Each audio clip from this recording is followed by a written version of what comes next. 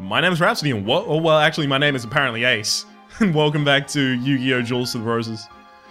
Okay, well, we've just defeated St. Albans, which, his name is Darkness Ruler. Ugh. Rex Raptor, we've also defeated. We could now go to Town and verse Keith. But I'm not particularly... I'm not particularly interested in that plan. I want to get some more plants and put them in my deck. I might have to use a unlock code in order to get one of them. In fact, I might use an unlock code to get a few of the different cards that are particularly strong individually, but also some plants to put in my deck. Because unlocking them manually can be so frustratingly slow. I mean, I've got all these rocks in my deck. I wish all of those were grass cards. And unfortunately, it's going to take a while before I fight an opponent that has grass cards. This guy is mostly insects. He has a few grass cards. Hopefully, plant cards, I mean. Hopefully he plays some of those. Alright. Just so that it doesn't merge. Okay, this guy. Oh, shit. Ah, no. No, I screwed up. I screwed up. I made a stone ghost somehow. Oh, no. I was very specifically trying to make the magical ghost. Oh, no. Well... is there a bright side here? Fuck it, this makes the magical ghost. Actually... okay, so I'm gonna do it like this. I'm gonna put the dimension hole down, and then I'm gonna put the phantom ghost on top of it, so that I can put the Akietsu to the left in order to merge it, which means that I get to throw away, basically, the dimension hole for free. Dimension hole, by the way, is a spell. You trigger it on a certain area, and then your deck leader teleports to that area. It's not particularly strong. Yeah, this is the problem with fighting this guy. You really need a strong opening, because he'll go trap into creature often. So I can tell you, this card is going to be useless, you know, in this fight. But it did mean that he could get out this motherfucker stupidly early. Okay, so I need to start moving... I mean, I can make the creature I want to make, but it'll die.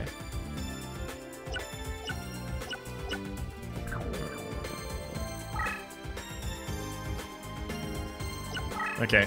I'm gonna do it this way. I actually probably should have trashed some cards while I was doing that. So this is Pumpkin, the King of Ghosts. This is what my whole deck is based around, right? And this is the third match, and we're actually finally getting to cast one. Pumpkin, the King of Ghosts. Zombie, it starts initially at 1800 to 2000, right? So that's a really good stat base. But, special info. Nature effect. While this card is face up in the defense position, all zombie monsters are increased by 100 points at the start of each turn. So it gets more powerful, and it makes the rest of my deck more powerful every single turn. Now that might seem, oh, 100 points, that's not actually super significant, especially if you're going to be casting a card and then having it engage in combat like almost immediately after. You're correct, it doesn't sound super significant. Until you have 3 of them on the field at the same time. Then... things start to become a little more significant, shall we say.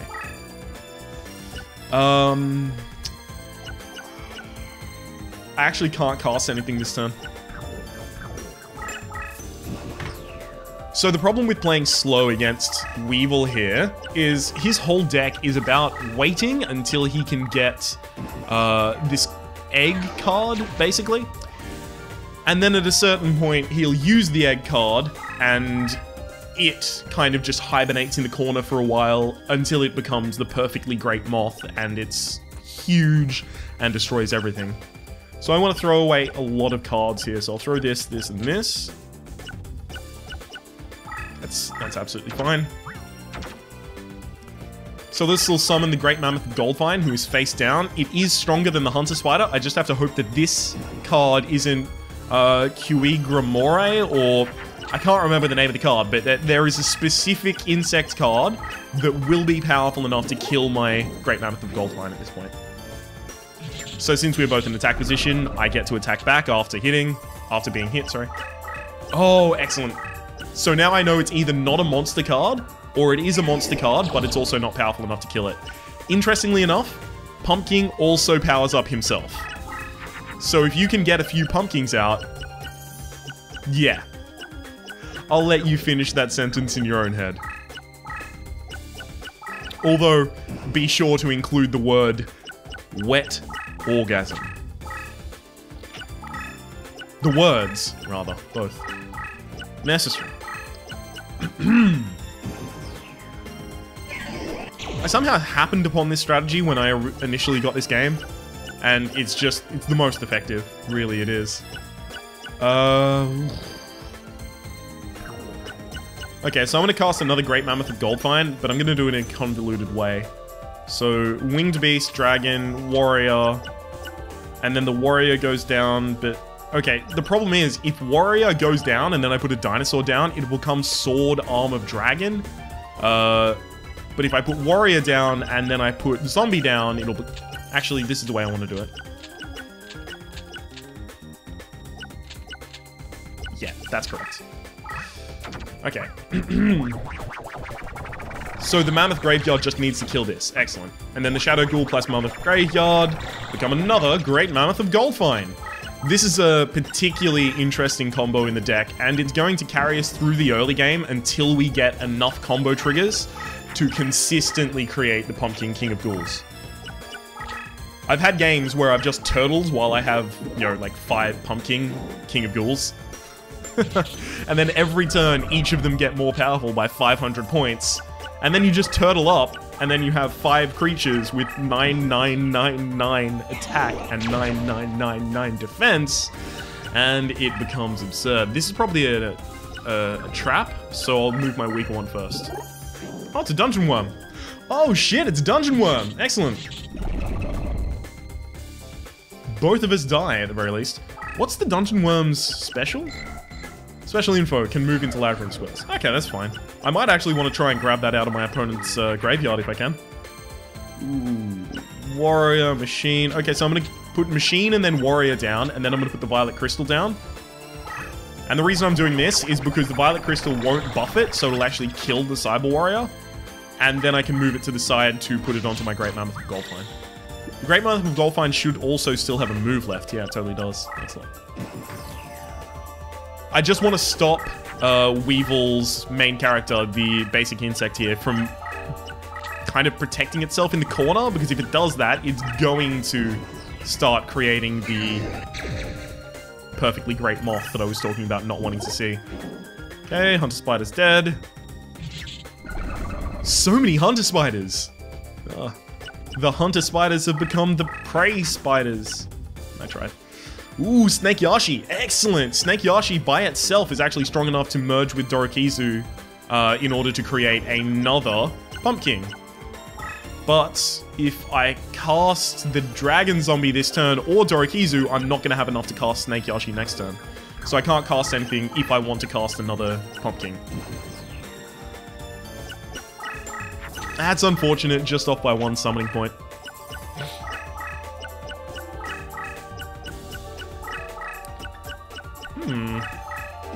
Could I win this turn?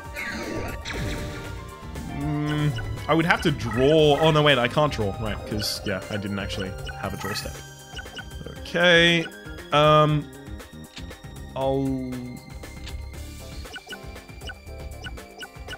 So I'm gonna trash that, use that, and then merge it with that.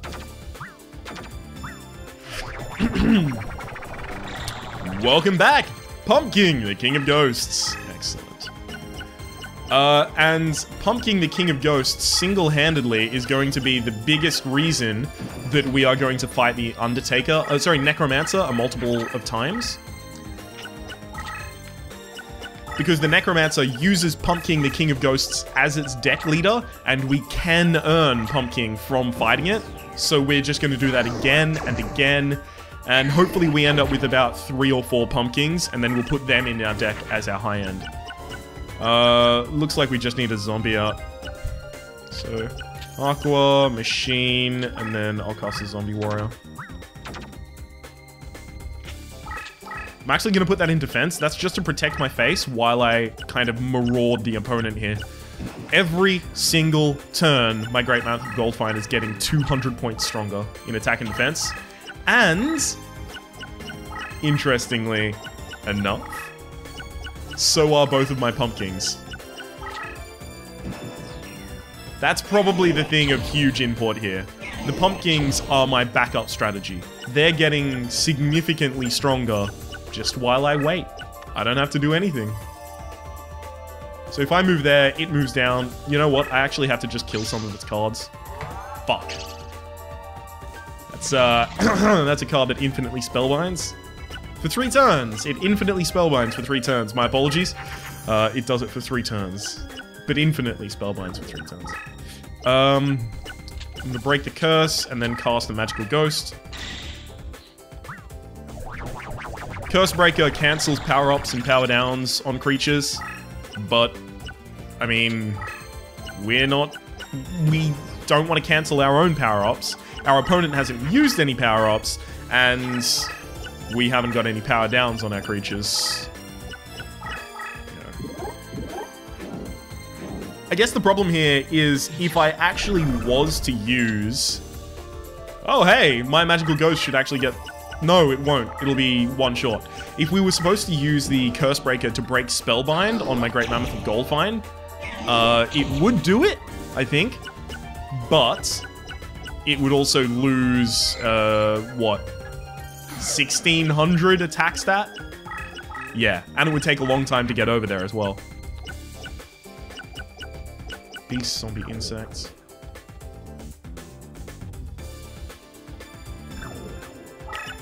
You know what? I'm gonna actually drop Yami. And I'll drop Yami here. Because really, all I need to do is keep myself alive. And if my opponent's creatures can't get to me, I've effectively kept myself alive. Okay. Feel quite alive as a result of that attack. Aw, man. How dare you. Hey, at least it didn't hit my Great Mammoth Goldfind again. And also, I've still got a zombie card in hand in order to combo with the next plant I draw.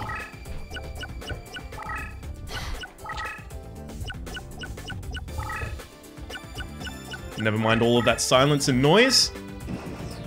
I was just adjusting my seating position. Still spellbound for another 2 turns. Dear God. Bladefly actually doesn't do anything to us. Oh, spellbounds us for one turn. Spellbounds us. Binds us. There we go. Sword of Dark Destruction warrior cards, eh? Fuck that. These are all kind of trash. You know what? I want to dig for combo cards so badly that I'm actually just going to straight up throw these cards out of my hand. So Dorikizu might become stronger as a result of all of the pumpkins on the field. Look at all that fucking spellbinding. God damn. Usually you don't see this many spellbinds in a game. But I guess 2 infinite dismissals and then 1 attack in the wrong direction will do that.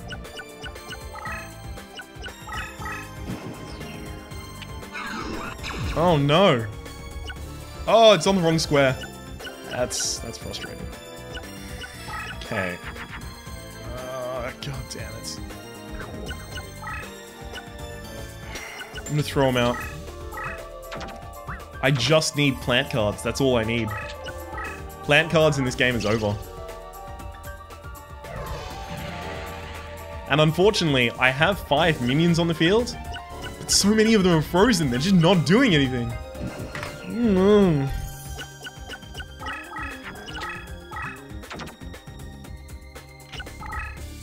Come on. Be kind. Oh, that's gonna...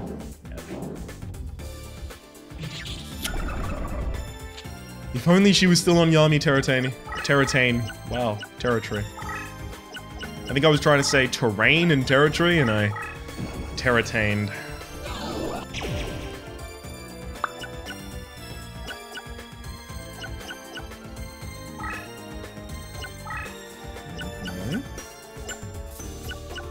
What are the chances I have lethal this turn? I mean, Pumpkin King of Ghosts can safely attack... Oh, unless that's a...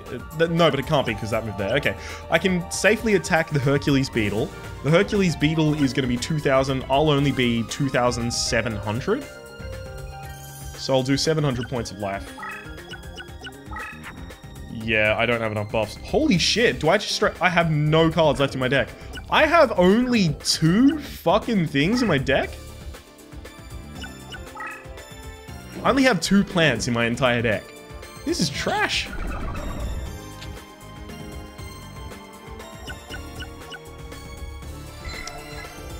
Able to move. I'll move that there, hopefully to bait an attack from here. When did that happen? Ran out of my whole deck. Dear God. Anyway, we have such strong creatures on the field. There's, I want to say literally no way that we can lose. But I also know that that's a fallacy. It could happen. It's just very, very unlikely. Goodbye, Hercules Beetle.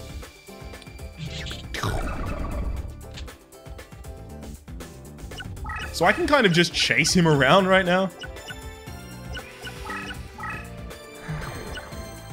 4 minions on the field. I'm gonna move here, and then I'm gonna cast this guy. Because he's gonna be strong in the other terrain. Oh no! Uh-oh. Did I just kill myself? Hang on. That Hercules Beetle can run directly into my face. Alright, I have to move here.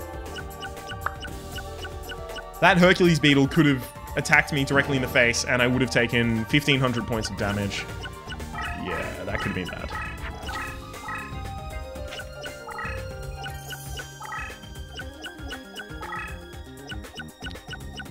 The difference between my opponent and I in this match is I'm destroying all of my cards and my opponent's cards. I'm the only one actively contributing to deaths here. Okay, now I knew if that was a trap that I wasn't going to trigger it because that's the secret ability. Movement, able to move and attack without triggering an opponent's trap. Excellent.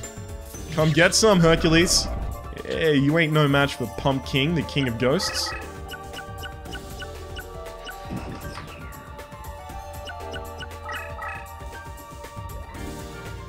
Ooh. Just sacrifice one of his own cards.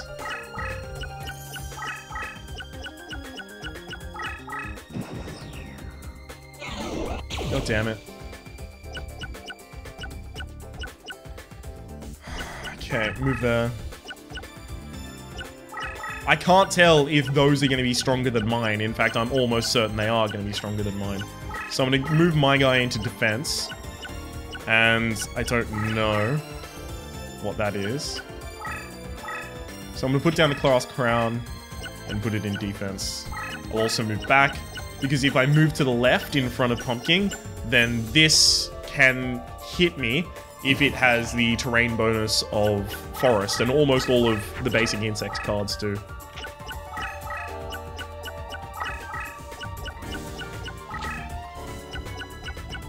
Dear God, is this the first match we've played?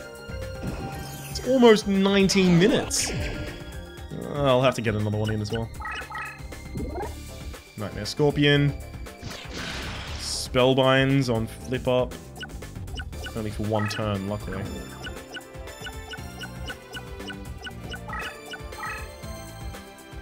Ha! Spell card. Okay. There's a spell card as well. Dear God, all these spell cards.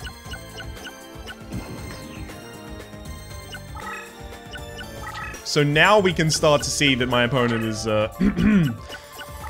fucked 7 ways from hell. I mean, look at this.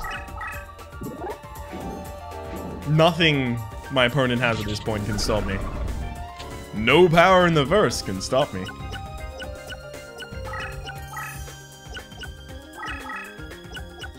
And we are moving into Surround.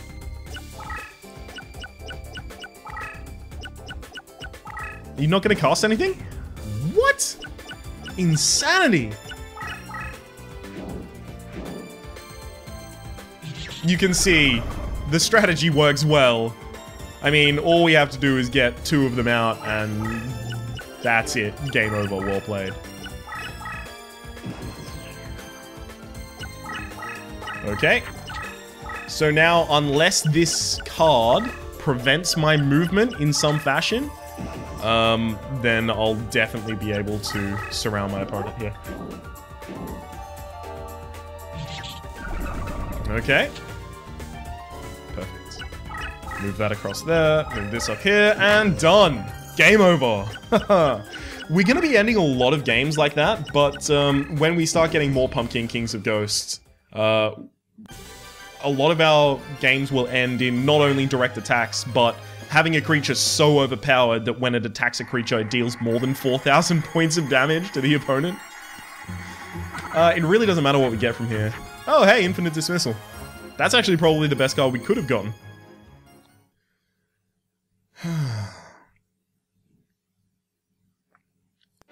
That match took way longer than it needed to. Alright, Weevil. Get the fuck out of my face. This also unlocks one of the most interesting fights. Pegasuses. In the Toon World. Little Yugi. That kind of bullshit. Alright, so we need to be lower than, I think it's 795? Yeah, it totally is. Hey! Could have saved there if I'd liked. Okay. I just gotta take something super powerful out of my deck, so let's sort by deck cost. Cursebreaker is the cheapest, I guess. Crit Mammoth, Goldfind. Take a Skullbird out and put a Fake Trap in, and we are definitely under the limit. Told you. It's easy as that.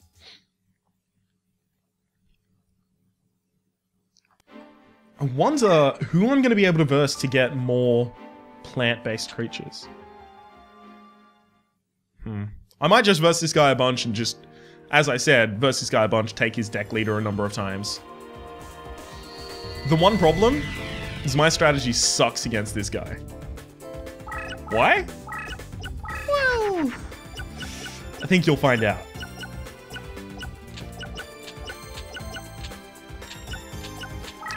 Trash my whole opening hand. Actually, no, I'll say it. It sucks against this guy because he's a zombie. All of his creatures are zombies. Anytime I have a pumpkin out, it will power up all of his zombies. Don't run forward twice. Okay, okay, this is lovely. Since he power increased it, I know it has to be a minion. And if it kills my minion, oh, lovely. If it kills Fiend's Hand, when destroyed in battle, it destroys the opposing monster as well. So that's a great opening for us if we can take 2 of his power-ups out of the game immediately.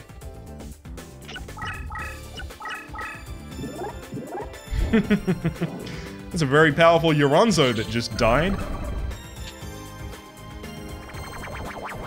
That's the huge strength of power-ups. You basically get to have like a really, really strong opener. Because, you know, spells don't cost anything.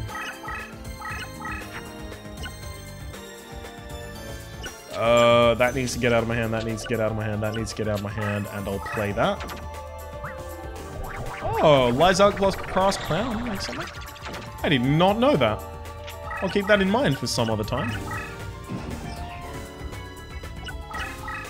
Hopefully we get to end this quick, otherwise there'll be like a Skelegon, and the Skelegon will have stuff, and it becomes annoying. Ha! Wait, I move forward 1 and then... Oh, cool, I can get 1,700 points of damage in this turn. Move forward, cast in front of me.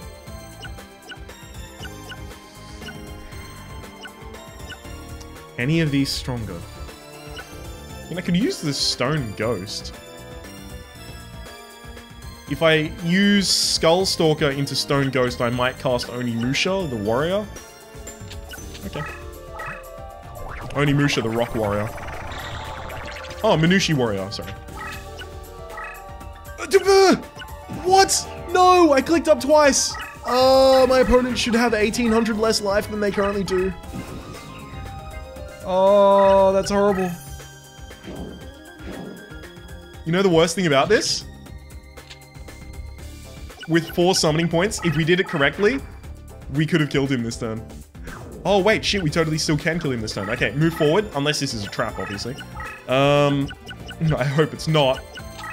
Cast these to summon the Great Mammoth with Gold Fine. It gets buffed to 2700. Run in. Told you it was going to be quick.